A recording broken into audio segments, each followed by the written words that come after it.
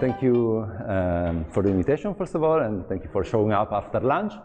And I have to apologize to those who were in Amsterdam 2 weeks ago, because it is essentially the same talk, except that I hope I will manage to get to the proof. This is my secret goal, but I don't know if I can, so let's try. So there are three main characters in the talk. These are the one in the title, like classical descriptive set theory, generalized descriptive set theory, and I0. So let's start with the first. So according to the introduction of Kekri's book, which for me, since I was a student, is like the Bible for beginning this subject, descriptive set theory is the study of definable sets in Polish spaces. And I'm taking the properties. I mean, this is not a quote, but it's something that is natural. So what are the objects here? You deal with Polish spaces, which are separable and completely metalizable spaces, like the real line, the complex numbers, but most notably for set theories, the Cantor space and the Baire space, okay? And then what means definable? Of course, it's just, vague notion, but in this area, usually you deal with Borel sets, or maybe analytic sets, slightly more complicated, or if you want, this is various level of definability.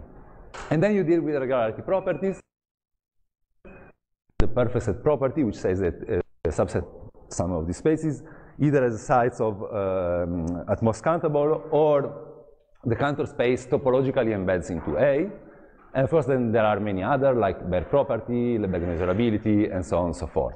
And let me mention something that all of you knows. Cantor was the first proving that all sets, all closed sets of of the real lines, but of any Polish space actually, have this regularity property, the perfect set property. And I'm mentioning this for two reasons. First of all, this is a conference in honor of Cantor, so I'm mentioning Cantor at least once for one of his major contributions. And secondly, because this will be the regularity property we will focus on in this talk, okay? Okay, so after sometimes people start looking at other contexts, trying to extend classical descriptive set theory in various directions. So usually the approach is change the class of spaces you are looking at, motivated by something, and then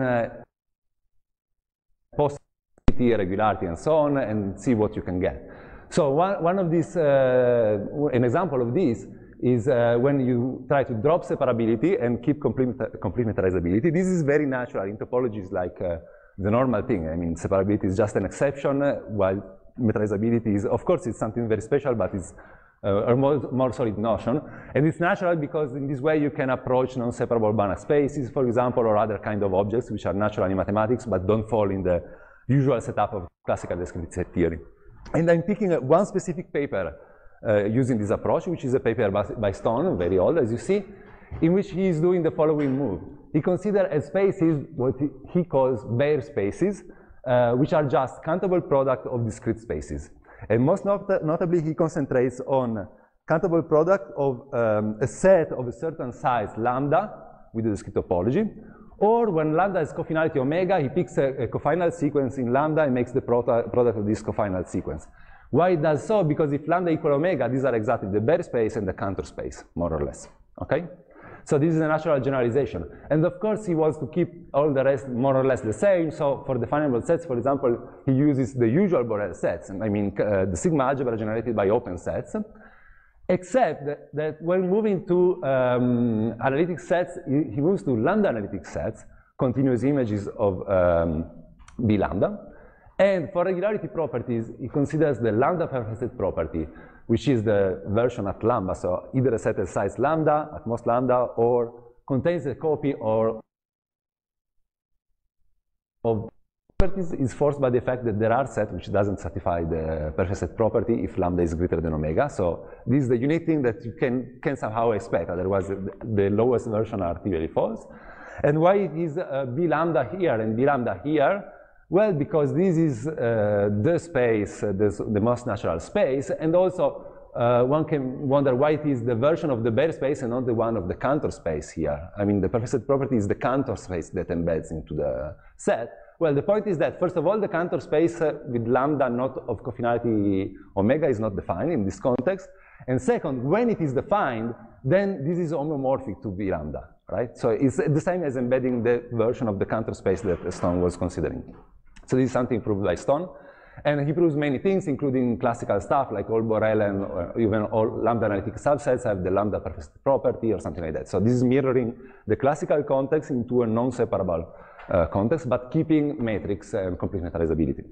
Then there is something different, which drops both separability and complete metrizability, and this is what is called generalized descriptive set theory, is the second character of the talk.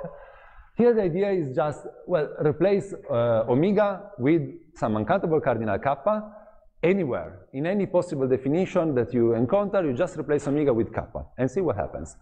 So I'm not sure about the motivation at the beginning. A posteriori I can say, well, because it produces a lot of interesting results, for example, connection with Scheller stability theory and many others. So a posteriori you can definitely say that it's interesting. And if you search the literature, actually it's an idea that it's, you know, coming up and then going down again for a while, be forgotten for some years, and then it shows up again and be forgotten. So there is a paper, there are some papers in the 70s, then there is nothing until 90s, then there is nothing until 2000. Somehow it's an oscillation, but it's all different reasons. So what's the setup here? Well, here you deal with the so-called generalized Cantor-Embert space, which are 2 to the kappa or kappa to the kappa. So here I'm just replacing omega with kappa everywhere. What's the topology? Of course, you can choose many different topologies on these spaces, and well, they are all interesting, but one of the natural choices, which is the most frequent in all these papers, is to take the usual definition of the Cantor-Embert space, but the definition given by producing a base for the space and generalizing this. So generalizing the base for the Cantor-Embert space, so taking sequences S of length now less than kappa, and then take as basic open set all sequences which extend this specific S, okay? So this is the topology that we put on the space, and now since we have to replace every occurrence of omega with kappa, also in Borel set we do not stay with the original Borel set because it's not countable unions, but you rather say kappa unions, right? This is the spirit of this area. So you talk about kappa plus Borel set, which means sets in the kappa plus algebra generated by open sets. I think it's cutting somehow the. I'm sure that there is an open there. So probably it's cut a little bit the right side of the slides. I don't know why. Okay. Okay, you will miss some words here. It's still understandable. Here, for example, is open by open sets. Okay, and as analytic, you take kappa analytic. Kappa analytic means, in this context, continuous images of closed subsets of the Baire space, which is again equivalent to the original notion if kappa equal omega. And then you deal with regularity property. Perfect set property becomes the kappa perfect set property, which means either you have size less or equal than kappa, or the generalized Cantor space embeds into your thing. And now here I have to put 2 to the kappa because in contrast to Stone's setup, it's not always the case that 2 to the kappa is the same as kappa to the kappa. I was trying to figure out what's going on. I don't know. Okay, and of course you also talk about other properties like the kappa-Baire property when it makes sense. I will spend a few words on this, or other combinatorial regularity properties like in Yuri Komsky talk, there were something connected to this. Okay. Usually in this setup one makes this assumption, kappa to the minus kappa equal kappa. Why it is so? Well, the idea is that of course you are dropping separability and complete metrizability, but you want a separability-like notion. I mean, you expect these spaces to have a dense set of size kappa, or equivalently in this context, it's not equivalent in general, but a basis of size kappa. And this condition is exactly what you need to have the Baire space to have a dense set of size kappa. Okay? The smallest dense set of this is always kappa to the minus kappa. So if you want to have kappa size, you have to put this condition. Okay. This condition can be rewritten, this is really important for the talk today, as the conjunction of 2 items. First, kappa is regular, and secondly, 2 to the minus kappa equal kappa, which is slightly weaker than this if it is taken alone, but in conjunction with regularity is the same condition. And actually, I divide this because this part on the left, the regularity, is what makes you lose the metrizability. Because these spaces are metrizable, in fact completely metrizable, if and only if they are first countable, so they have a countable neighbor basis for, around any point, and if and only if the cofinality of kappa is omega. So if kappa must be uncountable, but you want to have metrizability, you cannot have kappa regular. So when you have kappa regular, you immediately rule out metrizability. Okay? Now the theory, if one follows some talks or reads some papers, is extremely rich and interesting. One point is that it's completely different from classical descriptive set theory, both in the results and in the method. Okay? The idea is that you take the definition, but you end up with something completely different. So you're not doing any kind of descriptive set theory. It's called generalized descriptive set theory, but somehow it's a different subject.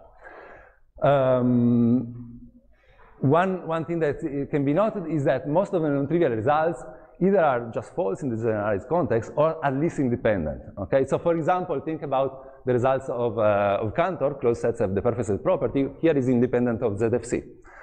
Take, for example, the losing separation theorem, the possibility of separating two disjoint analytic sets by a Borel set. Here is simply false. No way to do that. Okay, and also the consequence that B analytic sets are Borel, false. Okay, so this is the typical situation that you have.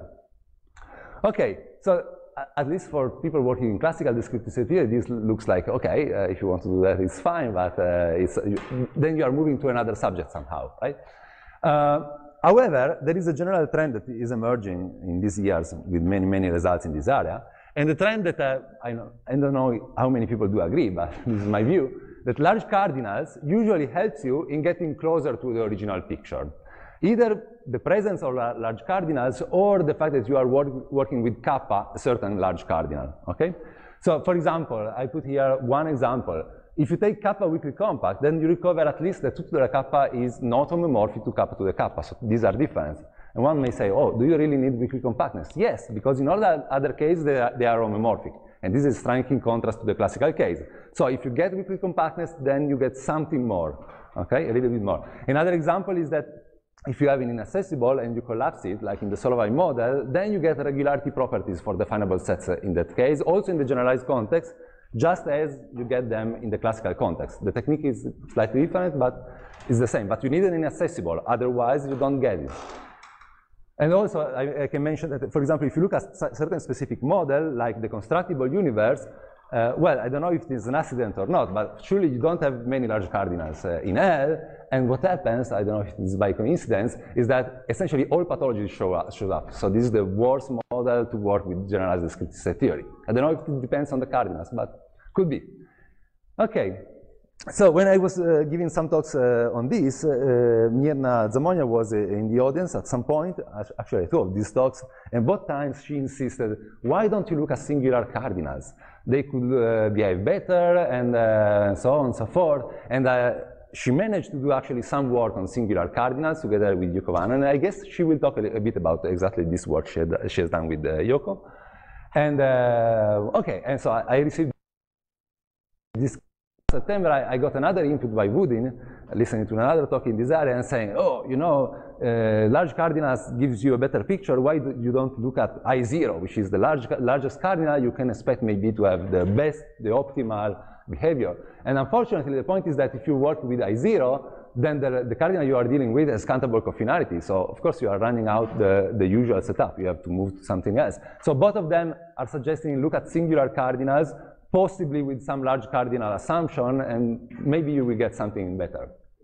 So, and here enter the third character, which is I0. So I don't know how many of you are familiar with this. If you are not, don't worry, I'm not familiar with that too, so you are safe. I'm not going to explain nothing deep because I don't know exactly how things goes there. I will just remind you about the definitions, okay? This is the only thing that is important for me, in this talk, I mean.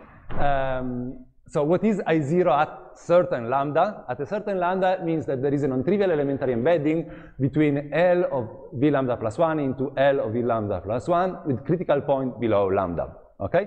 This is very close to the Kuhnen inconsistency. I mean, Kuhnen says you cannot have an embedding from L V lambda plus 2 into V lambda plus 2, and this is, you know, slightly below. Actually, the I stayed for inconsistent because people were believing that these two was inconsistent, but no one found the proof of that, so now people start to work with it. I0 is just the state to have this property, okay?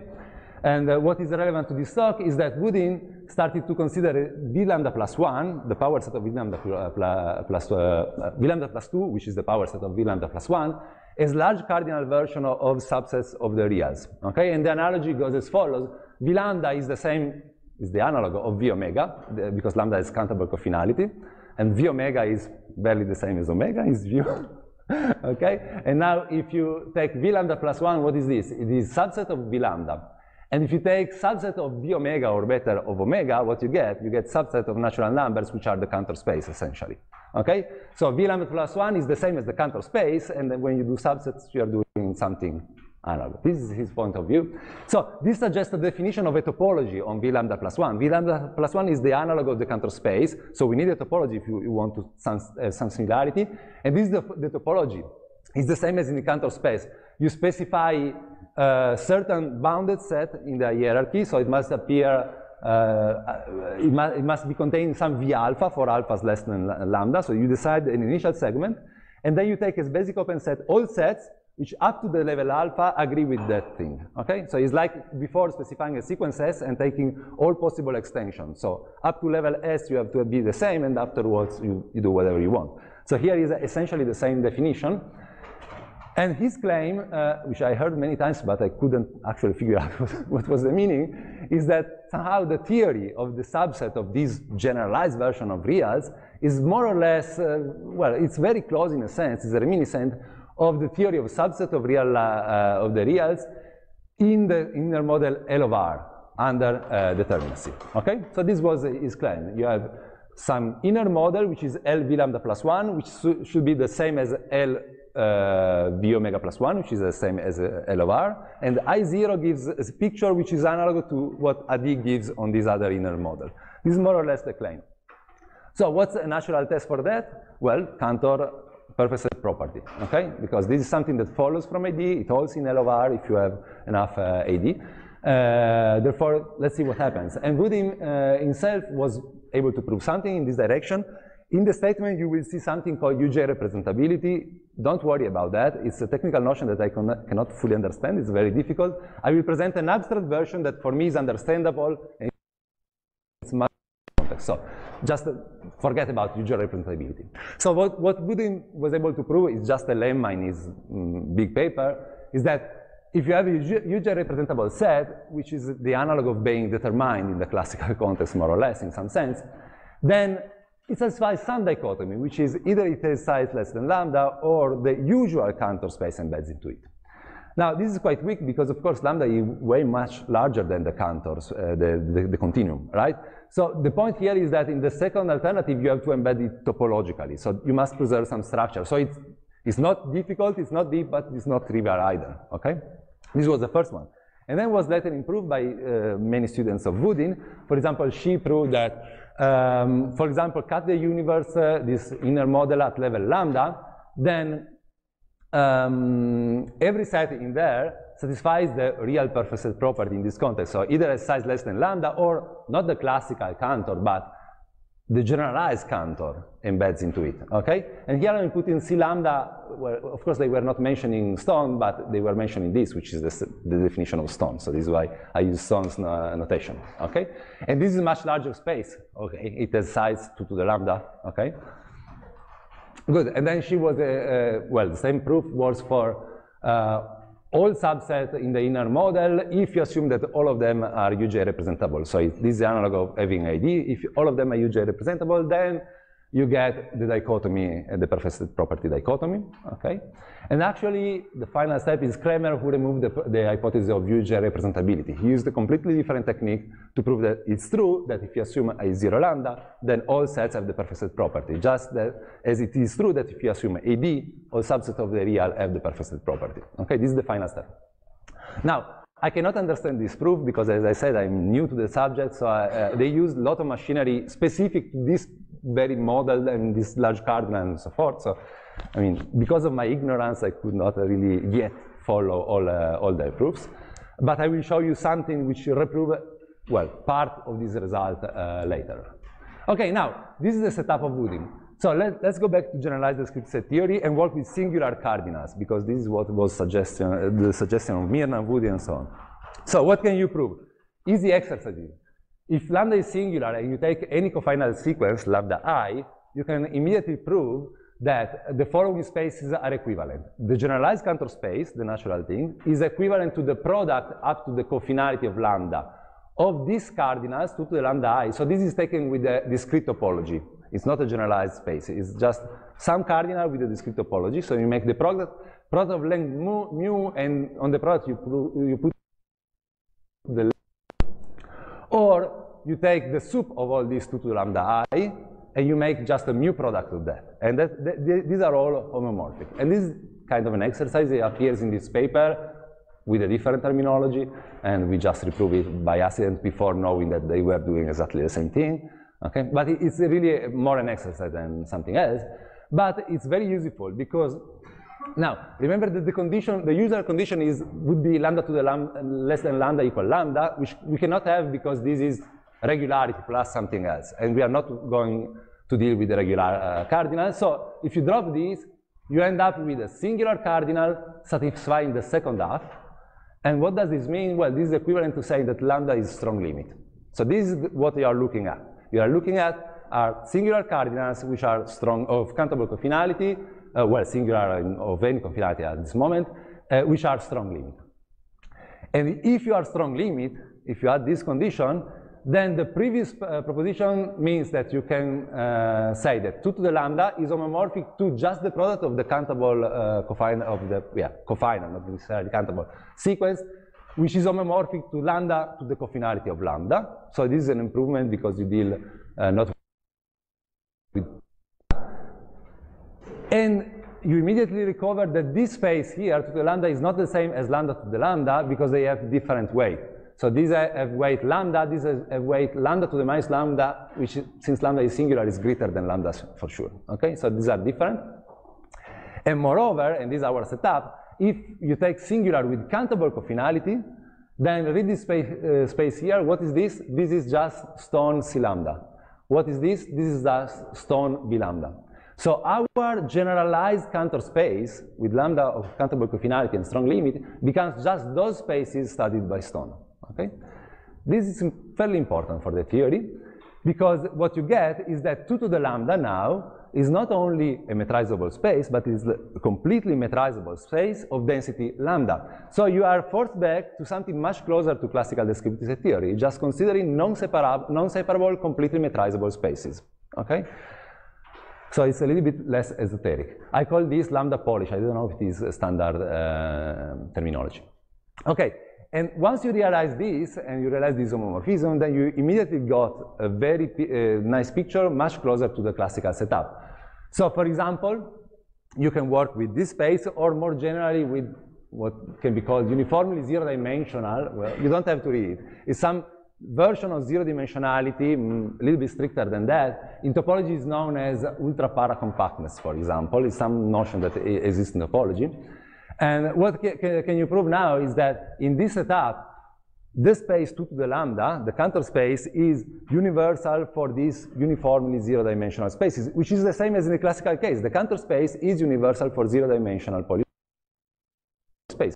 Other things that you can get is you get this all closed sets are retract of the entire space, which is something true in the classical context and is simply false in the generalized context if you assume kappa to the minus kappa equal kappa.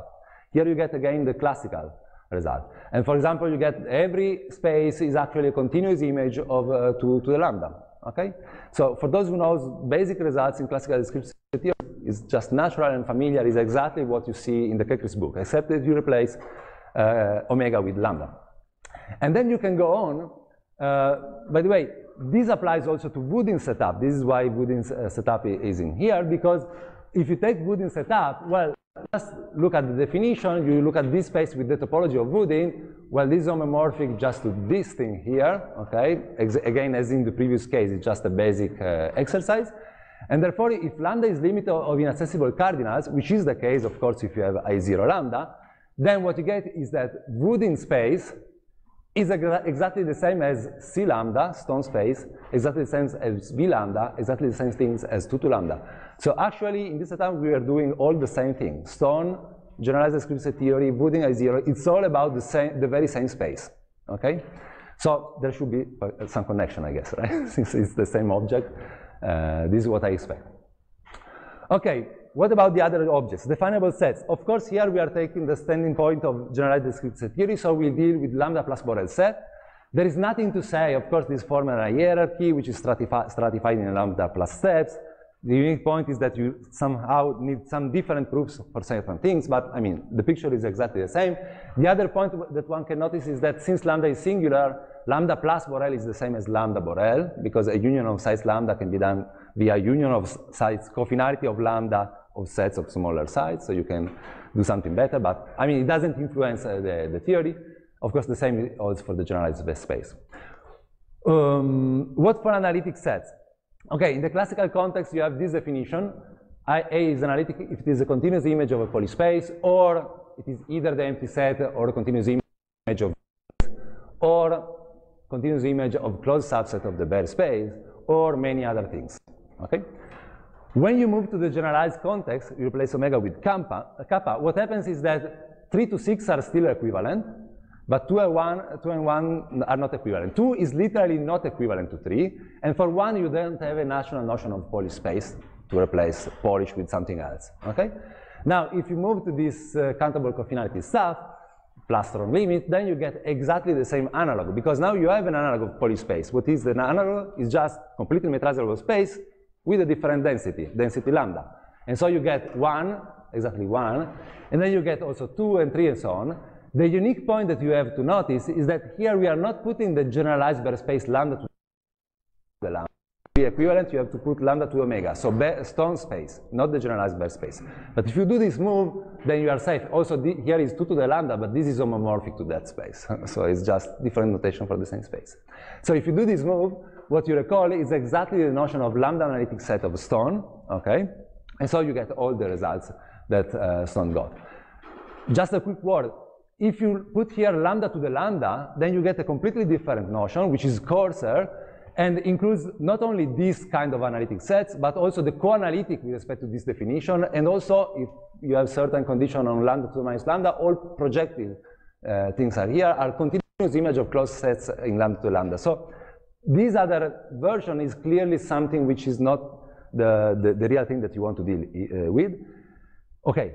And we don't have just this, but the point is that our definition, or Stone's definition, is the correct one because you recover, for example, that, well, of course, lambda analytic sets contains all lambda plus Borel sets. They are closed under unions of cell lambda, intersection of size lambda, and so on. But what is amazing is that with the very same proof as in the classical case, you recover, sorry. The previous slide, maybe you said this and I couldn't hear you. When you say Borel, do you really mean Borel, or do you mean like lambda plus? Yes, yes, as in the generalized context. You mean lambda? Lambda plus, definitely, definitely.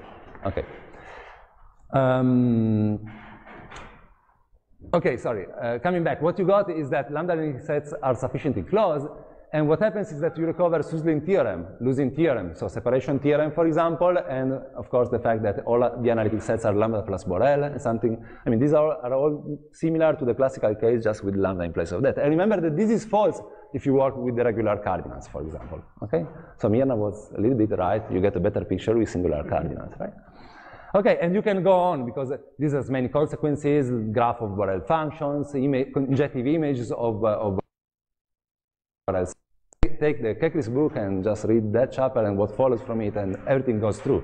Just because you are working with spaces which are more closer to the bare space.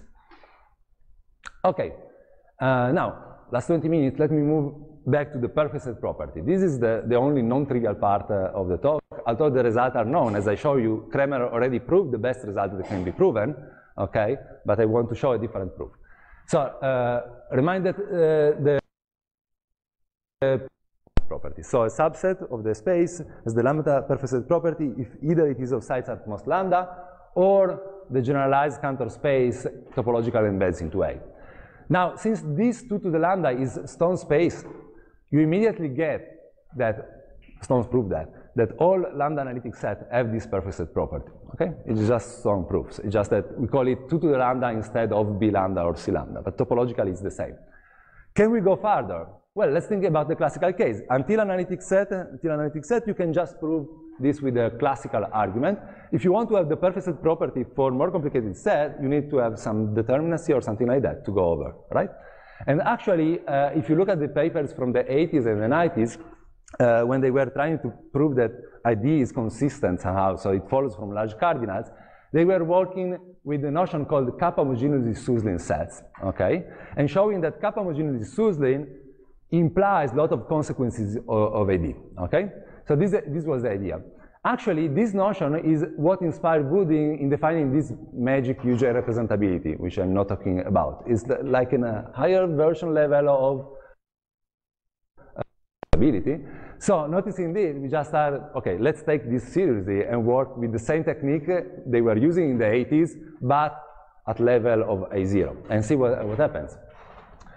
So here is the definition. This is something which generalizes both kappa weakly homogeneous in the classical context or UJ representability. So it's something more general.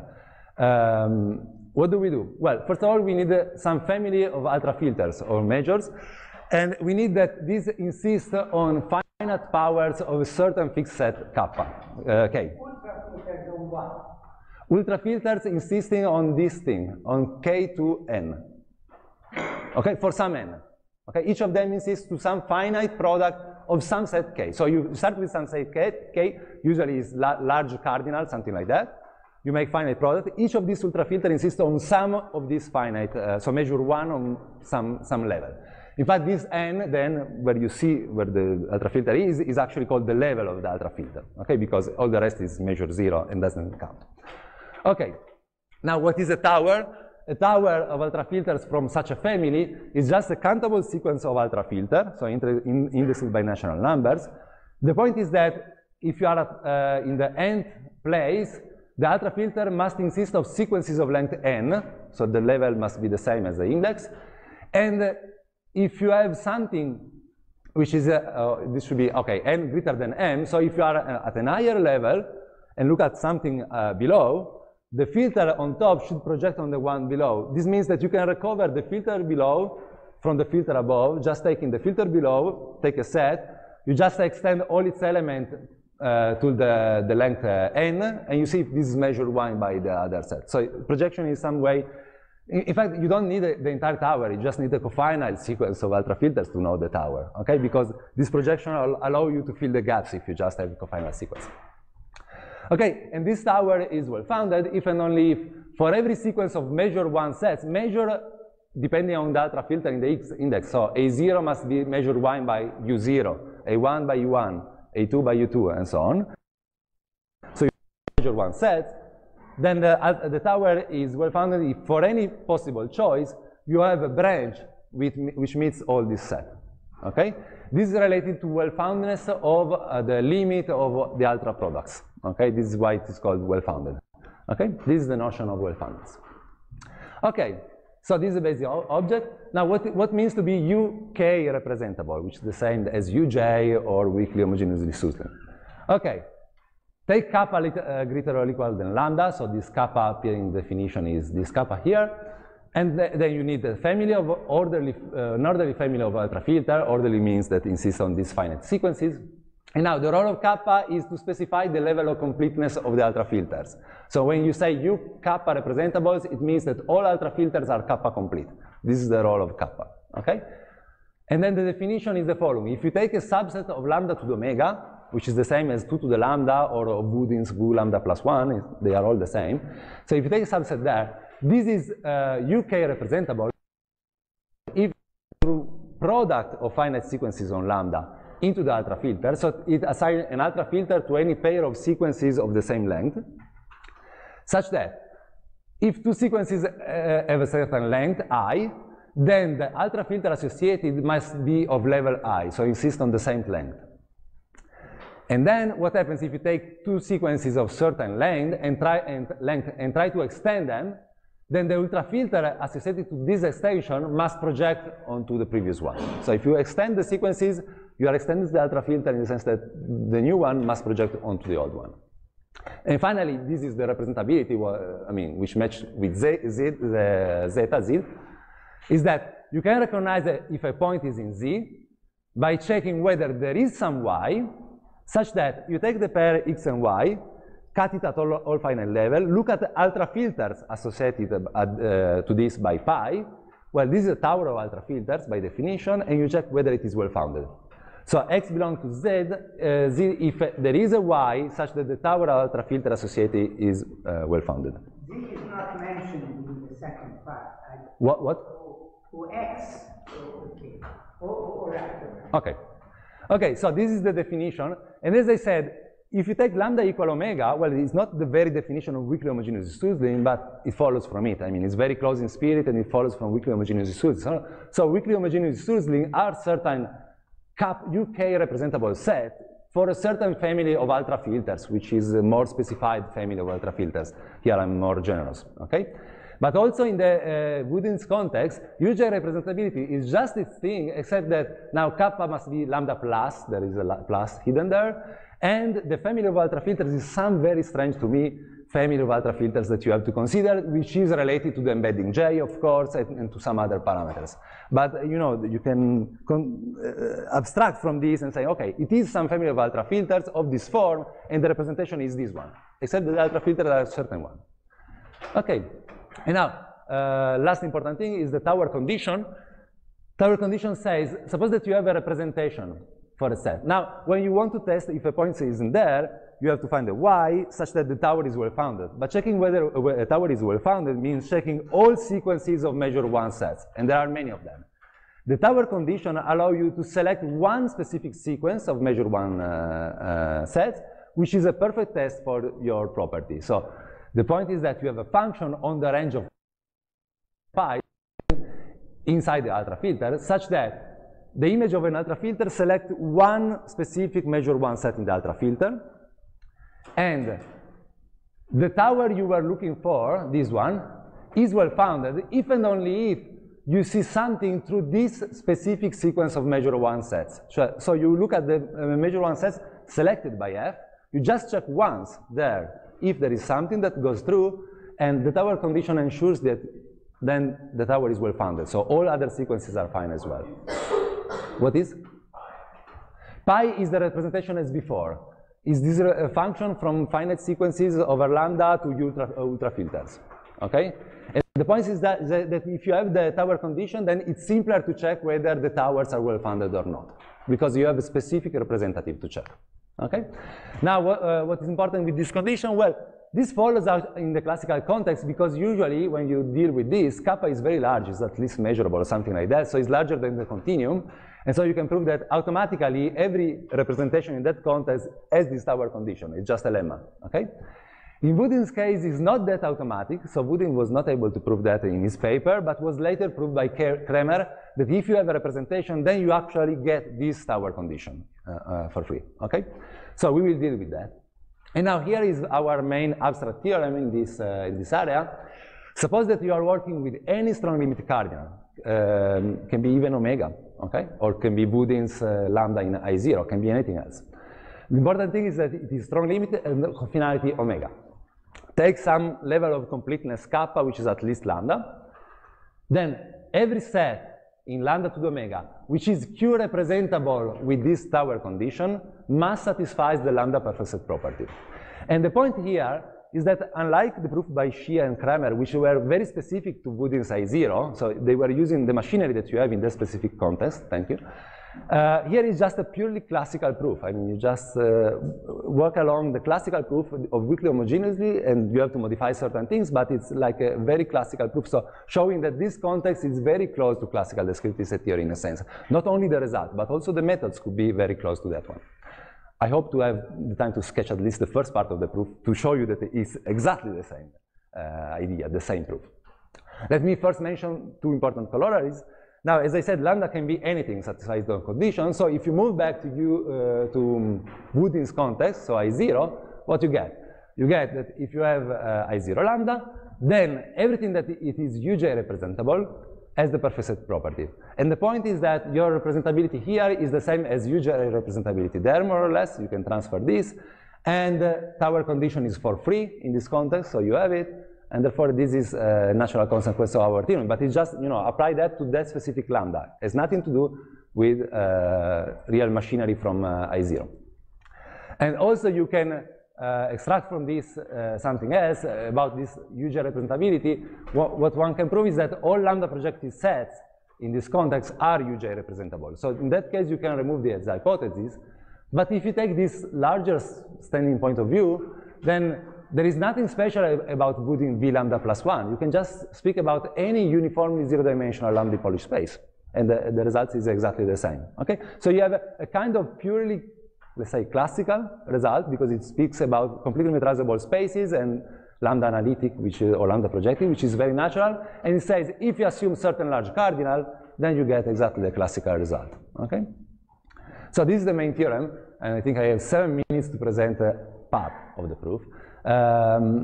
So here is the idea. Okay, the main theorem is that if you have the representation with the Tower condition, then you get the perfect set property. How it goes?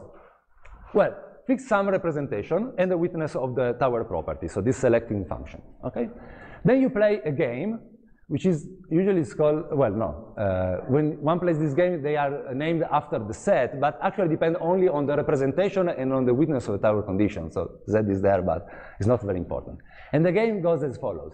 Well, it's like the perfect set game. So player 1 offers lambda 0 many possibilities of incompatible elements as a first step. Okay? All these incompatible elements must have the same length. So J kappa is some natural number, which is the length of these possibilities. And also, this is a technical difference from the classical context. Here you have lambda 0 many sequences. So their range can eventually reach lambda, can be cofinite in lambda if you mix all the ranges. Instead, we require that this doesn't happen. So if you take all the ranges here, make the union, then this must be bounded below lambda. This is a technical difference from the classical context, motivated by the fact that lambda is uncountable. Okay, then he gives lambda 0 many possibilities. 2 chooses one of these possibilities. And right after choosing this, then player 1 is in charge of producing some witness, Z0, that certifies that for the chosen sequence, the ultra filter at partial witness to well-foundness. Okay? And this is another important thing. In the classical context, you don't have this Tower condition because it is automatic. So you will not see in the game this thing. And also the other important thing is that you should not ask one to produce a witness for all the sequences, but just let him wait, player 2 choose one, and you must have in the pocket the right witness for that. Okay? And then it goes on. After that, it chooses lambda 1 many sequences, extending the chosen one. Okay? So second level of the embedding. And player 2 chooses one of these, and for the chosen one, player 1 has to produce a witness of the well-foundness of the Tower, and then you go on. Okay? So it's like the perfect set game, but with these witnesses. Okay? Now, the point is that at some point, since one has to produce these witnesses, it may happen that it was producing a witness for the first step, then extend it, and then player 2 makes it run into some possibility in which he cannot extend further the sequence. And then she cannot move, okay? So the point is that if one can move forever, she will have produced a witness of the well-foundness. But it's not clear that she can move forever. Maybe she stops. So we say that player 1 wins if she can play for infinitely many times. So if she succeeds, according to the choice of player 2, to produce a witness for the well-foundness of the appropriate Tower. Now, what does it mean? That if she wins, you look at the S0, S1, S2, and etc., the chosen one. This is just a real, and she's producing the Y together with X, and also the Z gives you the well-foundness of the things. So what she has succeeded to do is that she has produced a real inside the set Z, because this is what you need to check to be in Z. So if one wins a run, then she builds some sequence which will be in the set Z as witnessed by Y, and the well-foundness is this small z. Okay? So this is the idea. Now, it's clear that the game is closed because the point is just surviving for infinitely many turns. So for player 2 is open, for player 2 is closed. So it is determined under AC. Since it is determined, then you can look at both possibilities. If player 1 has a winning strategy, well, she is just producing an embedding of lambda, product of lambda I, into the space, right? Because choose lambda 0, then lambda 1, then lambda 2, then lambda 3, and you are producing just an embedding of the product of lambda I into your set. So it's clear that if one wins, then you get a set which contains a copy of the generalized Cantor space. So let us assume the other side. What if 2 has a winning strategy in tau? Well, here the problem is that this looks very much like the classical game, but player 1 has to produce these many witnesses. And if you know the proof of the classical case, how does it go? It says if you have a strategy for player 2, well, essentially for each position, you find a certain set which cover partially your Z, which is small, and then you count the number of possible positions, and this must be not too large, so that the set is of the correct size. Now, how many positions do you have here?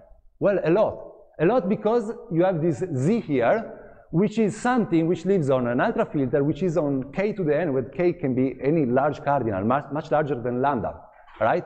So you have too many choices for possible witnesses to say there are just lambda many positions, okay? So if 2 wins, you can run the usual argument.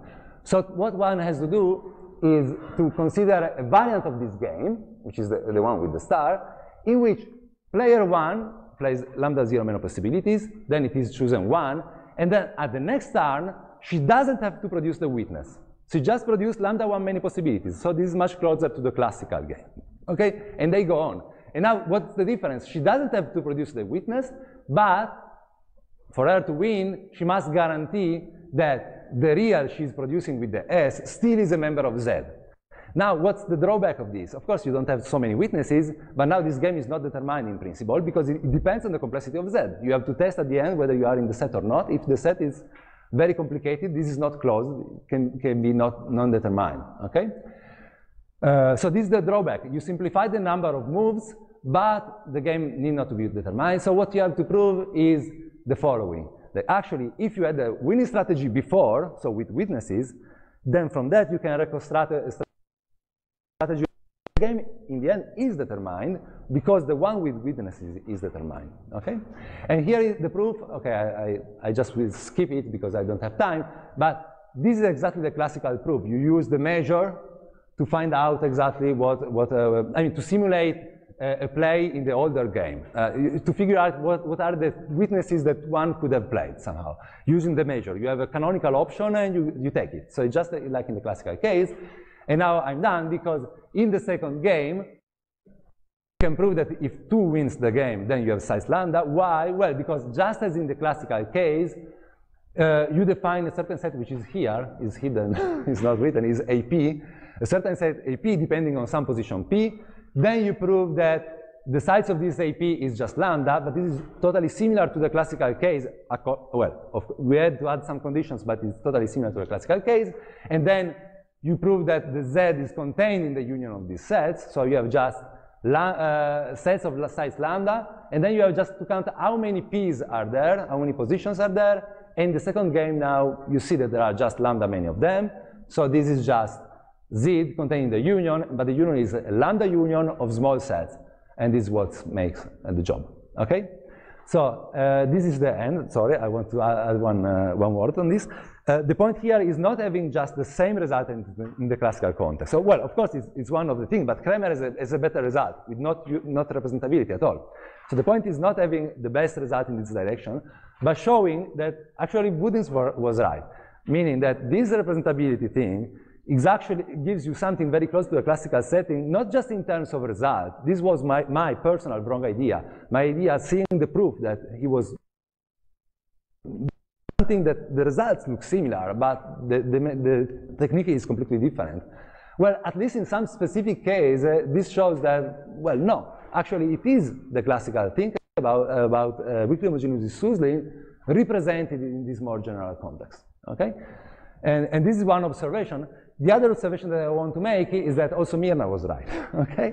As you have seen, singular cardinals, if you work in generalized descriptive set theory with singular cardinal, for sure you get a much better picture, where better doesn't mean any ethical or philosophical, but just that it is closer to classical descriptive set theory, and can be said a little bit better because, as I showed you, it's not just about 2 to the lambda or V lambda plus 1. This can be an objection. If someone just jump in and say, oh, but this is just for set theories, because who cares about V lambda plus 1 if I'm an analyst? Who cares about 2 to the lambda? Well, you should care, but you don't want to.